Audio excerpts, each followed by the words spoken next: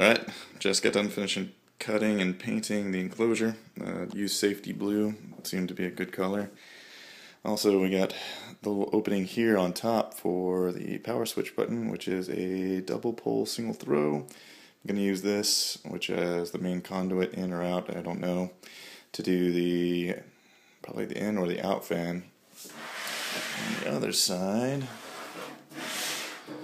I cut another hole here to fit one of the fans. So one will be an input fan, one will be an output fan. I've decided which one will be which. And this is the opening that I created for the panel that I made yesterday. I had to weld in some of these little pieces of metal as like ears to give it more support because of all this perforation from all the pop-out holes. Not the greatest welding job. I have a picture of it I'm sure I'm going to post. And we open it up just like you would any kind of breaker box. And we got plenty of room in here to fit everything.